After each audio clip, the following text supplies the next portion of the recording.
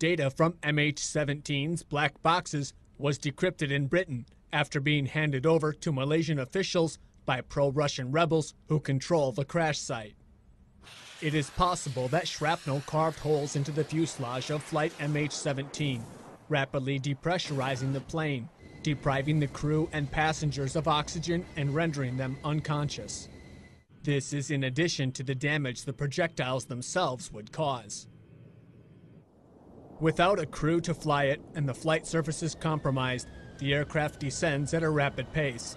The airframe reaches its breaking point and comes apart in the descent, ultimately coming to a rest in a field just 55 kilometers from the Russian border, leaving a 15 square kilometer field of debris in its wake.